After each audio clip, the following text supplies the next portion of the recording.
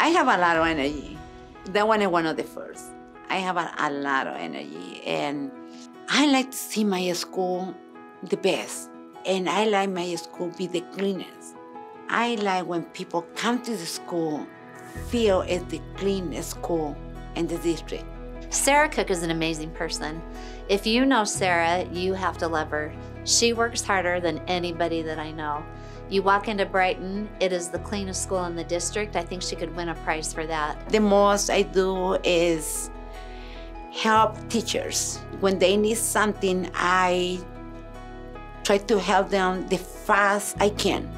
I think if they need something, they need me. They need me right away. And helping parents when they have activity in the school and cut grass or take care about the outside the school. The specific I like when the parents come, see the school look beautiful and they feel proud about the school. Many people may not know this about Sara Cook, but she's an amazing mentor. She teaches her employees, she trains them, and she's had many of her employees go forward and become the leads and have their own schools. That's an amazing thing about her. It's not easy to find custodians, and she doesn't take that into account. She wants her employees to advance.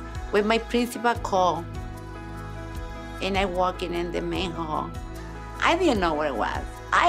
The only here I want something. I was running and waving to everyone, and even one of the teachers, Jim Nelson, moved me aside and said, "Do you know what you win?" I said, "No." And he explained to me. I feel special, but I had to tell you this one. I cannot win this one if it's not for my crew. I had such a good crew in my school. They work next to me, with me or without me, and they work so hard for keep us site nice and clean. Sara deserves the Apex Award. She cares about every single person at Brighton, from her employees to the students, to our admin team, to our sports teams. I don't know anybody that takes more pride in their job than Sara Cook does.